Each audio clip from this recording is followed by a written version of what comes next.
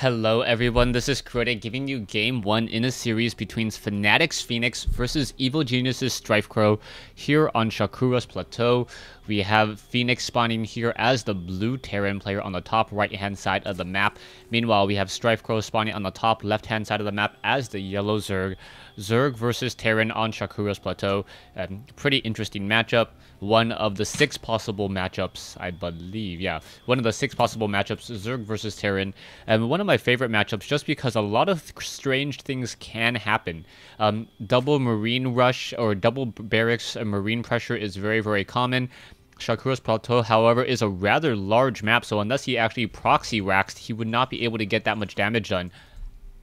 Meanwhile, Zerg players do have a very, very easy to defend natural expansion here. So that natural expansion, so easy to defend because of this ramp, even though it is rather wide, it is elevated, so it does give a bit of additional protection, at least for line of sight from any of those Marines that want to put pressure. We can see Fenix currently just mining away. I don't see a gas yet, so he may be going for a. Is he going? No, they're now going for that barracks there. We'll see what he goes for next. For some reason, I saw this and I thought that was the Terran player. No, that is the Zerg. Now going for that gas. So a standard 12 gas coming in, or actually a little bit faster. A 12 gas as opposed to a 13 gas. So he did delay his SCV production just a little bit. Meanwhile, StrifeCro moving out with a 15 hatchery. And a 15 hatchery is going to be a very strong economic opening. So both players really want to get that economy going. Both players want to run off of 2 bases before they put down that much pressure at all. So the hatchery is in the hatchery already growing up, spawning pool now in play. Meanwhile, gas is already being mined by Fenix. We may be getting a tech lab down. So a tech lab now being added as well. Upgrading to an orbital command.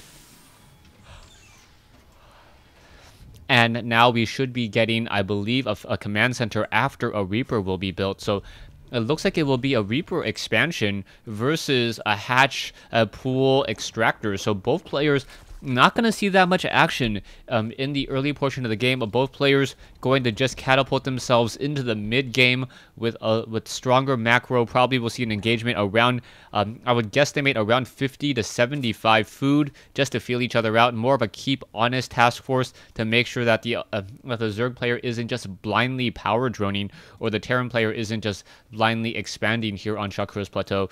You can see an SCV now down over here. It could try to build a bunker. If it tried to build a bunker right here, I believe that would just be close enough. Actually, no, it's not going to be close enough, as the drone's now going to be making their way down. The hatchery obviously spots this over here. The drone's going to get some damage, and now in comes some Zergling. Those Zerglings going to run quickly across that creep and now shut down that SCV. SCV gets taken down. Bunker is canceled, so 100 or 75 resources have been refunded.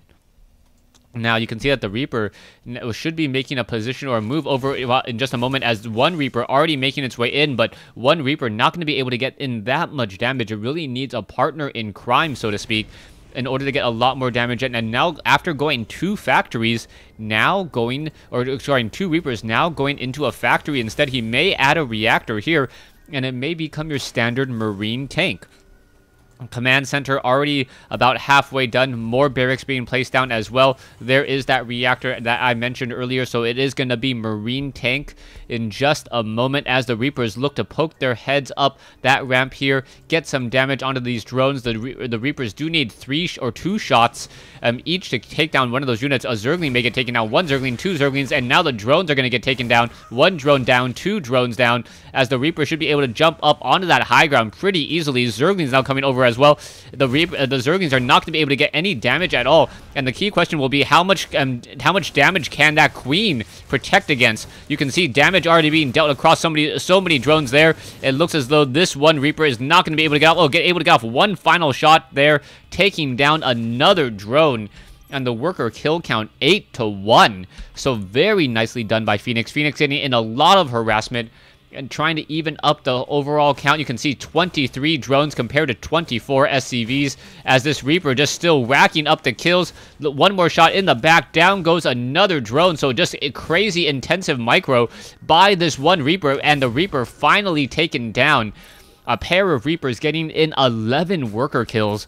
Total losses 700 to 350, but I believe 100 resources of that was that bunker that was salvaged, so it was only 225 to 700.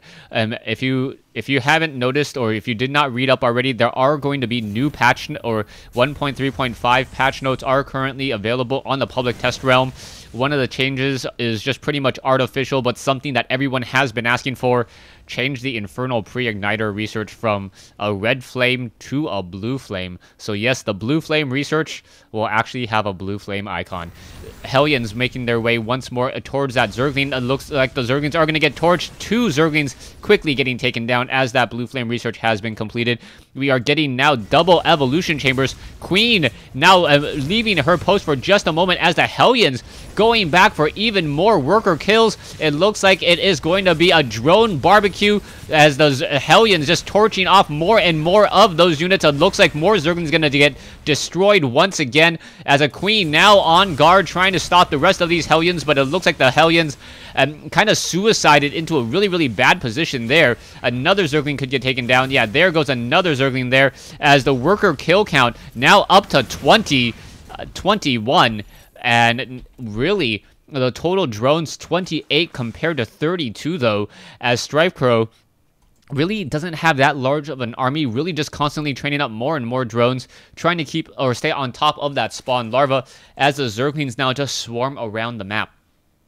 We are going to have a roach war, and so the roaches should be able to easily detract against any aggression from those Hellions any longer, but we do have siege tanks and marines also joining the army, so Fenix going to be doing a nice transition into a standard tank marine play with medevac. We'll see how StrifeCro does respond to this. It's going to be very difficult for StrifeCro to really get any true damage in, as the bunker here with some marines nearby should be able to easily finish off a large number of Zerglings. The Hellion, however, didn't get a shot off, and now the Hellions once again turning around, going home. The Overlords do spot the Overlord, or the Marines there. The Overlords do spot the medevac, as a siege tank is most likely just going to simply siege up here and then start trying to blast away, but no gas right there. So it's only going to be able to take down perhaps a couple drones in that location. The Marines now just unloading everything there. Zerglings now trying to swarm in. Siege tanks getting a lot more damage onto those poor units there. And no, once again, dropping those Marines, picking them back up in between the timing. Very nice micro by Fenix. I believe there was some siege tank or collateral damage there, as the 2 queens need to start transfusing each other. Otherwise, they are going to get taken down rather quickly, as the Marine just offering sight very far away. It looks like a Roach will be able to finish off this siege tank here. Will the siege tank be able to get off another shot off? No additional shots off there at all, as the loss of the medevac means loss of line of sight onto that high ground. Fenix sitting at 78 over 78, currently producing another command center. No additional supply depots just quite yet, even though he is supply blocked. So that will be an issue. Finally getting the supply depot now, but that is not really helping him as much as he wants it to. Fenix needs to perhaps push off over here, get some cover fire with that siege tank, as there is also a Viking that has scouted out this expansion as well at the 9 o'clock location. Marines are moving out. We can see that level 1 weapons upgrade about halfway completed. Marauders and Marines still being added, as Fenix has a slight advantage, but he is not going to be able to hold on to it, as you can see that Fenix is still supply blocked at 86 over 86, really slowing down his production and really slowing down the ability for him to do anything at all. And now is finally seen at 96 over 102, and he is getting in a lot of supply depots now, but being supply blocked for so long, his economy, his SCV count, no longer as high as it possibly could have been. Also, he needs to get that other command center in place as well, as he's going to be transferring and running off of 3 bases in just a moment. Roaches may be coming down that pathway, as the Marines are simply walking straight up, simply engaging here. The siege tanks will siege up behind them, as the Marines look to get some damage. In come the Zerglings, so the Marines now fighting against Zerglings on both sides. The Roaches going to shut down multiple siege tanks there, as Marines need to jump inside the medevac. Yes, will be able to do so, and then now drop on the other side of the cliff, allowing even more damage to be dealt, as the Marines are quickly dropping in. It looks like the medevac may get taken down. Double double queens now pushing in. A transfusion comes in as well. One queen now taken down. A second queen may get taken down as well, as the roaches come over and once again deter, as another drop happening over here as well. 4 Marines fighting against 1 spine crawler, but that spine crawler dealing so much damage as the drop once again coming in along the far side. The roach getting in a decent amount of damage before getting shot in the back by those Marines. Fenix now running off of 3 bases still, but still, and now constantly harassing, but we'll see how much damage he'll really be able to truly deal, as another medevac Marine drop comes in over here. StrifeCro being forced to fight everywhere at once with a much smaller, nearly not as mobile army at this stage. Siege tanks, marauders, and Marines once again pushing through that front door location on that low ground, the very, very wide open walking area between the 2 bases here, as another command center now being built. Siege tank simply will roll up the ramp, see the 2 Zerglings, perhaps shoot them down. They do have a range of 7, so we'll able to finish off those Zerglings there. And now looking to establish another base.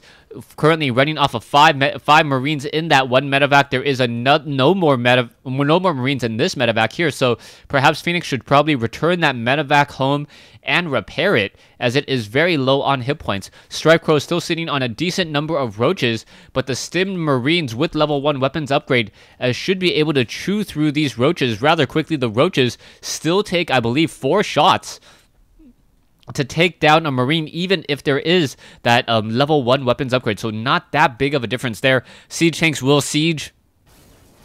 There you go. Marines now pushing forward, be able to deter and move back all of those roaches once again. And now the Marines simply charging in here. 1 Overlord down. A second Overlord will get taken down as well. The Zerglings now swarming in. Marauders now trying to pull back here. Not a very deep siege tank line at all, as both sides dealing a lot of damage. It looks like the roaches may get the upper hand on this battle, as the roaches are now going to get slowly reinforced. The roaches should really be pushing in, but they took in way too much damage from those siege tanks, and there's the GG by StrifeCro. So StrifeCro saying GG on game 1 in this series between Fnatic's Fenix and Evil Geniuses. Thanks for watching. Thanks for listening.